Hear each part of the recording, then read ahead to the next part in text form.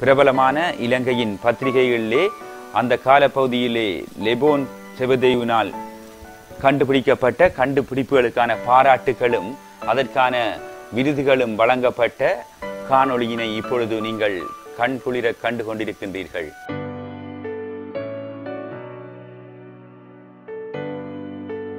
முன்பு நான் குறிப்பிட்டது போலே உலகிலே வாழ்ந்து பல்துறை விற்பனர்களாகவும் பல்துறை நாடுகளிலே வாழ்ந்து மறைந்த பிரபலங்களின் பெயர் வரிசையிலே இப்பொழுது லெபோன் செபதேயுவின் பெயரும் நிலை பெற்றிருக்கின்றது. இலங்கையிலே வடமாகாணத்தில் அமைந்துள்ள மன்னார் மாவட்டத்தின் விடத்தல் தீவு பிரதேசத்தை இப்பொழுது கண்டு கொண்டிருக்கின்றீர்கள். இந்த இடம்தான் லெபோன் செபதேயு அவர்களை ஈன்றெடுத்த தாயக பூமியாகும். லெபோன் தனது ஆரம்ப கல்வியினை விடத்தல் தீவு மகா வித்தியாலயத்திலே கற்கின்ற பொழுது தனது சக மாணவர்களுடன் எடுத்துக்கொண்ட புகைப்படம், அவரது முன்னோடி வழித்தோன்றல் பற்றிய விவரம், கதிரவன், பொன்னோடியர், தொம்மை, சலமோன், சீமான் பிள்ளை, செபதேயு, லெபோன், இவர் தனது பரம்பரை பற்றிய ஆராய்ச்சியினையும் தொடர்ந்து மேற்கொண்டிருக்கின்றார். இளமை காலத்தில் வறுமை வாட்டினாலும் தனது தேடல்களையும் தனது கலைகளையும் வளர்த்துக் கொள்வதிலே லெபோன் செபதேயு சளைத்தவராக இருந்ததில்லை. தொடர்ந்து தாய் வழி சொந்தங்களுடன் வாழ்ந்து வந்த லெபோன் செபதேயு இள வயதினிலே தனது தந்தையை இழந்திருக்கின்றார்.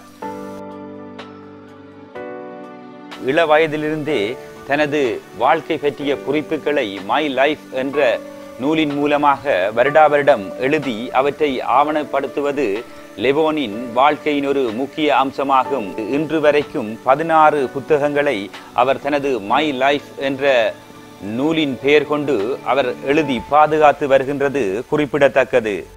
ஏட்டுச் சுரைக்காய் கரைக்குதவாது என்ற முதுமொழிக்கு அமைவாக கல்வி படிப்பிலே மட்டும் அக்கறை காட்டாது அனுபவ ரீதியான கல்வியினை கற்பதிலே தீவிரம் காட்டினார் லெபோன் செபதேயு.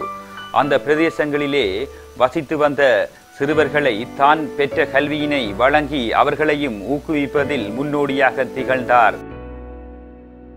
பல்கலைகளை கற்பதற்காக பல்கலைக்கழகம் சென்று ஆசிரியர் பயிற்சியினை முடித்ததற்கான சான்றிதழையும் பெற்றிருக்கின்றார். தொடர்ந்து கனடாவின் நிதி உதவியுடன் திருவோணமலையிலே நடைபெற்ற பயிற்சி பட்டறையிலே பயிற்சி பெற்று சிறப்பு சான்றிதழும் பெற்றிருக்கின்றார். ஏழை சிறார்களுக்கான கல்வியினை வழங்கி அவர்களுக்கும் சான்றிதழ்களை வழங்கியிருக்கின்றார். தான் பெற்ற கல்வியினை ஏழை சிறார்களுக்கு வீடு வீடாக சென்று அவர் வழங்கியிருப்பது அவரது பெருந்தன்மையை குறிக்கின்றது. அதே போன்று ஓரிரு திறமைகள் பெற்றிருப்பவர்கள் மத்தியிலே பற்பல துறைசார் அனுபவங்களை பெற்றிருந்த போதிலும் தன்னடக்கத்துடன் சிறப்பாக செயல்படுகின்ற மனிதாபிமானம் மிகுந்தவராக காணப்படுகின்றார்.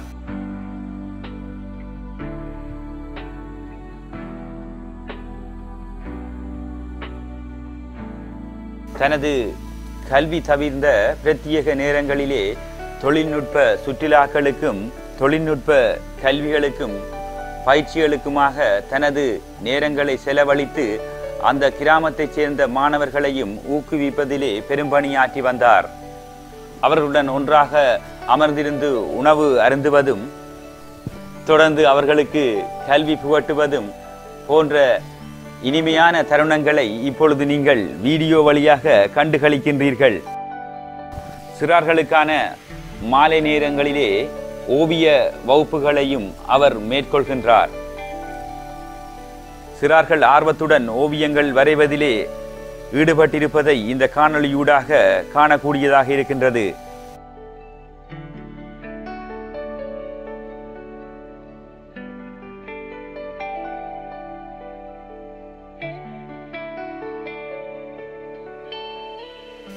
தொடர்ந்து தான் கல்வி கற்ற பாடசாலைக்கு வருகை தந்த லெபோன் செபதேயு புனித சவேரியார் ஆண்கள் கல்லூரியிலே அங்கு கல்வி கற்கின்ற மாணவர்களுக்கு இலத்திரனியல் வகுப்புகளையும் அவர்களுக்குரிய கண்டுபிடிப்புகளை எவ்வாறு மேற்கொள்வது பற்றிய பாடத்திட்டங்களையும் மேற்கொண்டிருந்தார். கண்டுபிடிப்புகள் கல்வித்துறையிலே தனது பணியை ஆற்றிய போதிலும் விளையாட்டுத் துறையிலும் தனது பங்களிப்பை செலுத்த லெபோன் தவறியதில்லை. 443 கண்டுபிடிப்புகளை மேற்கொண்ட லெபோன் செபதேயு அதில் பிரதானமாக மிகவும் உயர்ந்த நிலையிலே 68 கிலோக்களை உடைய இயந்திர மனிதனை உருவாக்கியது மிகவும் பாராட்டக்கூடிய விடயமாகும். இலங்கையிலே இயந்திர மனிதன் பற்றிய அறிவை குறைவாக பெற்றிருந்த மக்கள் மத்தியிலே லெபோன் செபதேயு அவர்கள் உருவாக்கிய 68 கிலோவினை உடைய இயந்திர மனிதன் அந்த காலப்பகுதியிலே மிகவும் சிறப்பாக நாட்டு மக்களிடையே பேசப்பட்ட ஒரு விடயமாக கருதப்படுகின்றது. அவர் தனது இயந்திர மனிதனை உருவாக்கி அவற்றை மக்கள் மத்தியிலே செயல்படுத்தி காட்டுகின்ற காட்சி மிகவும் அளப்பெரியதாக இலங்கையிலே மிகவும் பிரபலமாக அந்த காலப்பகுதியிலே பேசப்பட்ட ஒன்றாகும்.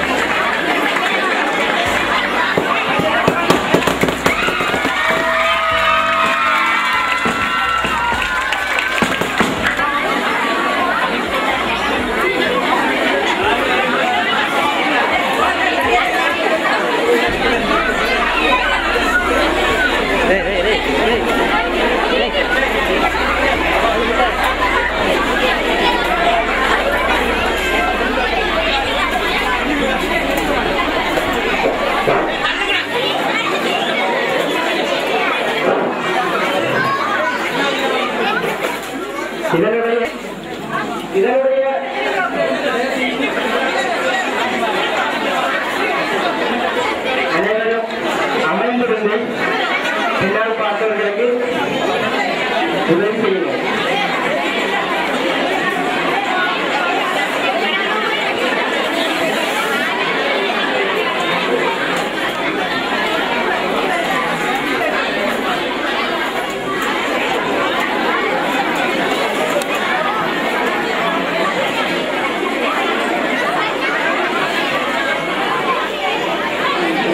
இது இப்பொழுது பார்க்கின்ற காட்சிகள் அனைத்தையும் அதனுடைய மெமரியிலே சொல்படிக் கொண்டிருக்கும். இப்பொழுது கலைக்கின்ற அனைத்தையும் அதனுடைய மெமரியிலே சொல்படிக் கொண்டிருக்கும். அதற்காக வடிவமைக்கப்பட்டுள்ளது. இதனுடைய கண்கள் செக்யூரிட்டி கேமராவாக செயல்படுகின்றது. இதை பார்ப்பவர்கள் அனைத்தையும் செயல்படும். இரவு நேரத்தில் இதற்கு பார்ப்பதற்கு ஒளி தேவையில்லை. இது இன்ஃப்ராரெட் கதிர் மூலமாக பார்க்கப்படுகிறது. இதனுடைய கால்கள் கீழுள்ள பூட்டிகளை கிளீன் பண்ணிக்கொண்டு போகுமாறு வடிவமைக்கப்பட்டிருக்கிறது.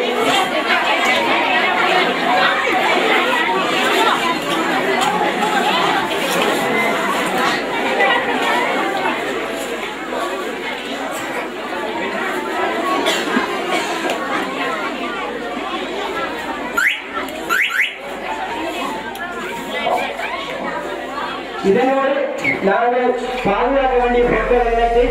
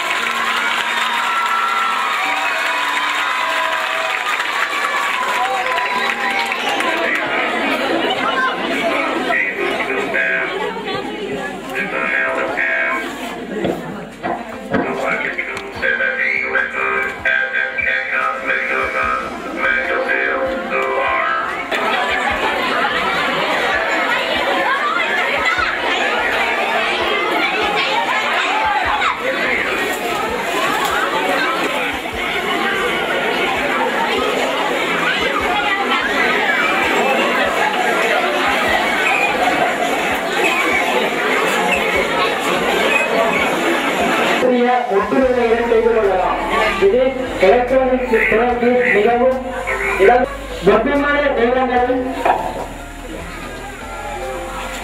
எமது முகத்திற்கு செலவிடப்படும் இருக்கின்றது. இந்த நேரத்தில் யாராவது தானாகவே இறந்து போகும். அதற்கு தகுந்தாற்போல் இந்த கருவி உருவாக்கப்பட்டது. தகவலுடன் எடுத்து செல்ல முடியும்.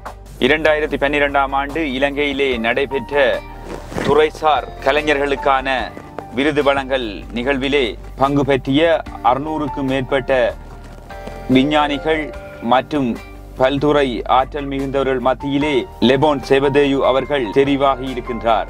இந்தியாவின் சன் தொலைக்காட்சியை இலங்கையிலே தொகுத்து வழங்கியவர்கள் அதை ஆதாரப்படுத்தி இருக்கின்றார்கள்.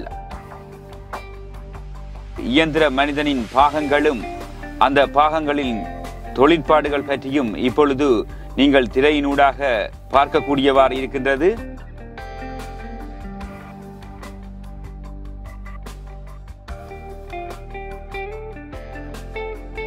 இளவயதிலிருந்தே குறும்புத்தனமாகவும் எதையாவது ஒன்றை கண்டுபிடிக்க வேண்டும் என்ற ஆர்வத்துடனும் உலா வருகின்ற லெபோன் செபதேயு தனது இளவயது காலத்திலே தனது சொந்த ஊரிலே ஆரம்ப கல்வியை கற்று தொடர்ந்து டொன் பொஸ்கோ சிறுவர் பராமரிப்பு மையத்திற்கு சென்று அங்கிருந்தவாறு தனது படிப்பை மேற்கொண்டவாறு தனது கலை ஆர்வத்திலும் ஈடுபட்டிருக்கின்றார். அங்கிருந்தவாறு பல்துறை சார்ந்த கண்டுபிடிப்புகளையும் அங்கே பல தொழில் முயற்சிகளிலும் ஈடுபட்டிருக்கின்றார். தொடர்ந்து தொழிற்பயிற்சி கல்லூரியிலே சேர்ந்த லெபோன் செபதேயு அங்கு தொழில்துறைசார் கல்வியை கற்பதிலே மிகுந்த ஆர்வம் மிகுந்தவராகவும் அங்கு இருக்கின்ற சகல துறை இயந்திரங்களையும் இயக்குவதிலே கைதேர்ந்தவராக விளங்கியிருக்கின்றார். அங்கு கல்வி புகட்டிய ஆசிரியர்கள் மெச்சி பாராட்டும் அளவுக்கு சிறப்பு வாய்ந்த ஒரு மாணவனாக திகழ்ந்திருக்கின்றார். சிறுவயதிலிருந்தே லெபோன் செபதேயு எதையாவது கண்டுபிடிக்க வேண்டும் என்ற தீராத முயற்சியிலே எந்த வேளையிலும் ஈடுபட்டு கொண்டிருப்பார். அந்த வகையிலே தான் கற்ற கல்வியை மற்றவர்களும் அறிந்து கொள்ள வேண்டும் என்ற பரந்த நோக்குடன் அனைத்து இடங்களுக்கும் சென்று தான் பயின்ற கல்வியையும் கலைகளையும் மாணவர்களுக்கு புகட்டுவதிலே மிகுந்த ஆர்வம் மிகுந்தவராக திகழ்ந்திருக்கின்றார். மன்னார் மாவட்டத்திலே எந்த ஒரு பாடசாலையில் கண்காட்சி நடைபெற்றாலும் அந்த இடத்திலே லெபோன் செபதேயுவின் கண்டுபிடிப்புகளோ அவரது ஓவியங்களோ இருக்க தவறுவதில்லை. இப்பொழுது உங்களுக்கு காட்சிப்படுத்த இருக்கின்ற இந்த காணொளியானது லெபோன் செபதேயு அவர்களால் 2008ஆம் ஆண்டு சிறிதாக ஆரம்பிக்கப்பட்ட அவரது ஆய்வுக்கூடம். அவரது இந்த ஆய்வுக்கூடமானது 2008ஆம் ஆண்டு அவரது சொந்த முயற்சியினால் சுயமாகவே உருவாக்கப்பட்ட இந்த ஆய்வுக்கூடமானது பற்பல கண்டுபிடிப்புகளுக்கு வழிகோலிய ஒரு தாயகமாக அமைந்திருக்கின்றது என்பது குறிப்பிடத்தக்கது. 2008ஆம் ஆண்டு தனது முற்போக்கு சிந்தனையுடன் விளையாட்டாக உருவாக்கிய அந்த ஆய்வுக்கூடமானது பிற்கால பகுதியிலே மன்னார் மாவட்ட அரச அதிபரினால் பதிவு செய்யப்பட்ட ஒரு முக்கிய நிலையமாக கருதப்படுகின்றது. இப்பொழுது நீங்கள் திரையூடாக கண்டு களிப்பது லெபோன் செபதேயு அவர்களால் கண்டுபிடிக்கப்பட்ட 443 புத்தூக்கி கண்டுபிடிப்புகளிலே இப்பொழுது வரிசைப்படுத்தி உங்களுக்கு காட்சிப்படுத்த இருக்கின்றோம். இதோ உங்கள் பார்வைக்காக லெபோன் செபதேயுவினால் உருவாக்கப்பட்ட 443 கண்டுபிடிப்புகளும் உங்கள் பார்வைக்காக. இதில் நீங்கள் காண்கின்ற கண்டுபிடிப்புகள் யாவன சூழலிலே கிடைக்கப்பெற்ற கழிவுப் பொருட்களை கொன்றும் மற்றும் மக்களால் கைவிடப்பட்ட பொருட்களிலிருந்தும் எடுக்கப்பட்ட பிரதான பகுதிகள் மூலமாக உருவாக்கப்பட்ட கண்டுபிடிப்புகளே ஆகும். இந்த கண்டுபிடிப்புகள் பிற்கால பகுதிகளிலே இலங்கை அரசாங்கத்தால் அங்கீகரிக்கப்பட்ட ஒரு கண்டுபிடிப்பாக கருதப்படுகின்றது. பிற்கால பகுதியிலே டிப்ளோமா இன் எலக்ட்ரானிக் கல்வியின் மூலமாகவும் லெபோன் செபதேயு அவர்கள் பெற்றுக்கொண்டார். தனது 19வது வயதிலே வாழ்வாதார நிலைக்காக லெபோன் எலக்ட்ரானிக் ஒர்க் ஷாப் என்ற பழுதுபார்க்கும் நிலையம் ஒன்றினை சுயமாகவே நடாத்தி வந்தார் லெபோன் செபதேயு.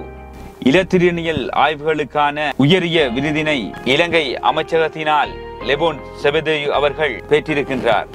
மன்னார் மாவட்டத்திலே நடைபெற்ற மிகவும் பிரம்மாண்டமான கண்காட்சி ஒன்றிலே லெபோன் செபதேயு அவர்களால் வடிவமைக்கப்பட்ட இயந்திர மனிதனை பார்வையிடுவதற்காக இலங்கையின் முக்கிய அமைச்சர்கள் வருகை தந்த பொழுது படமாக்கப்பட்ட காணொளி இதுவாகும். லெபோன் செபதேயு அவர்களால் பயிற்றப்பட்ட மாணவர்கள் தற்சமயம் பிரபல ஓவியர்களாக ஆஸ்திரேலியாவிலே வலம் வந்து கொண்டிருக்கின்றார்கள். அந்த வகையிலே முகாமிலே இருக்கின்ற காலப்பகுதியிலே லெபோன் செபதேயு அவர்கள் பல மாணவர்களுக்கு தனது ஓவிய கலையினை புகட்டியிருக்கின்றார். அந்த வகையிலே அவரால் வரையப்பட்ட பற்பல ஓவியங்கள் ஆஸ்திரேலியா மண்ணிலே விற்பனை செய்யப்பட்டு அனாதை நிலையங்களுக்கும் மற்றும் பற்பல தேவைகளுக்குமாக மக்களுக்கு அதிலே பெறப்பட்ட பணத்தை வழங்கியிருக்கின்றார் லெபோன் செபதேயு.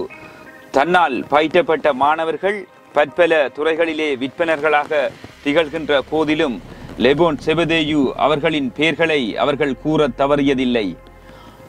இப்பொழுது நீங்கள் காட்சியாக காண்கின்ற இந்த காட்சி லெபோன் செபதேயு அவர்களினால் மதகுரு ஒருவரை தத்துருவமாக வரைந்த காட்சியை இப்பொழுது நீங்கள் பார்க்கின்றீர்கள்.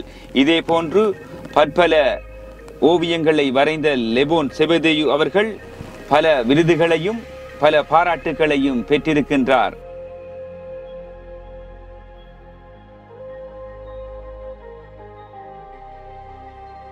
ஓவியங்கள் மட்டும் வரைவது இல்லாமல் கணனியிலும் கேலி சித்திரங்கள், வரைகலைகள் மற்றும் சிறுவர்களுக்கான கேளிக்கை விளையாட்டுகளையும் உருவாக்குவதிலே விற்பனராக திகழ்ந்திருக்கின்றார் லெபோன் செபதேயு. ஆசிரியர் பயிற்சி பட்டறை காலப்பகுதியிலே நடைபெற்ற மேடை நாடகங்கள், தாளலயங்கள், வில்லுப்பாட்டுகள் மற்றும் பற்பல நிகழ்வுகளிலே தனது திறமையை வெளிக்காட்டியிருக்கின்றார் லெபோன் செபதேயு. தொடர்ந்து நீங்கள் பார்க்க இருப்பது நேரான செயல்பாடுகளில் ஈடுபடுகின்ற லெபோன் செபதேயு தலைகீழான செயல்பாட்டிலே ஈடுபட்டிருக்கின்றார். தொடர்ந்து தான் வாழ்ந்து வந்த பகுதியிலே மக்களோடு மக்களாக வாழ்ந்து கொண்டிருந்த போதிலும் மக்களில் வேறுபட்டு தன்னை காட்டுவதிலே லெபோன் தவறியதில்லை. மாறுபட்ட பற்பல செயற்பாடுகளிலும் ஈடுபட்டு தன்னை ஒரு வித்தியாசமான மனிதனாக நிலைநாட்டியிருக்கின்றார் லெபோன் செபதேயு. இளைஞர்களோடு இளைஞர்களாக இணைந்து அவர்களது செயல்பாடுகளிலே பங்கு பெறுவதோடு அவர்களது திறமைகளை வெளி உலகுக்கு வெளிக்காட்டுவதில் லெபோன் ஒரு காத்திரமான பங்கு வகித்திருக்கின்றார்.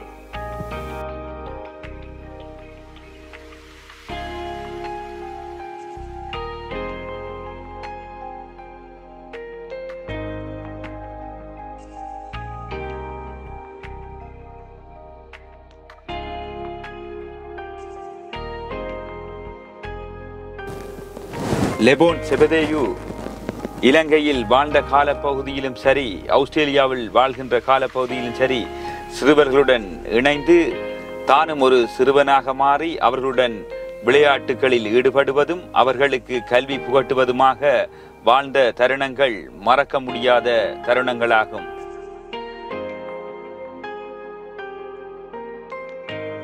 ஆஸ்திரேலியாவில் காலடி வைத்த லெபோன் செபதேயு ஒவ்வொரு தளமாக தனது களத்தை அமைப்பதற்கு ஓடி திரிந்தார்.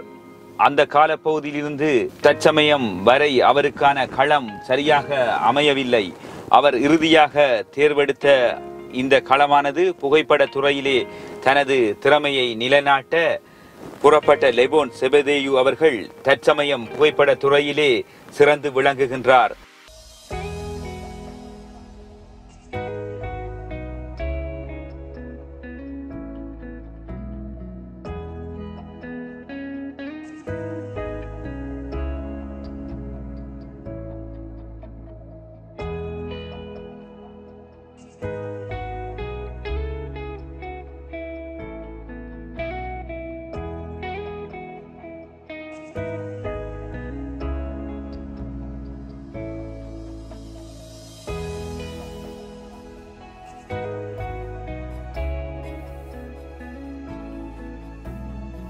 பல கலைகளையும் பல துறை அனுபவங்களையும் பெற்ற லெபோன் செபதேயு எங்கள் தேவைகளை நிவர்த்தி செய்வதற்காக தற்பொழுது ஏற்றிருக்கின்ற பாத்திரம் புகைப்பட கலைஞர். எங்கு எந்த நிகழ்வு நடைபெற்றாலும் லெபோன் செபதேயு புகைப்பட கலைஞராக செயல்பட்டு உங்களை வெளி உலகுக்கு காட்சிப்படுத்துவதில் தனது திறமையை தற்சமயம் நிலைநாட்டி வருகின்றார். பல்துறை ஆர்வம் கொண்ட லெபோன் செபதேயு பல்கலையும் பெற்று தனது தொழிலிலே மென்மேலும் வளர்ச்சிகள் பெற்று வாழ வேண்டும் என்று சொல்லி உங்கள் ஆதரவுடன் விடைபெற்றுக் கொள்கின்றோம். நன்றி.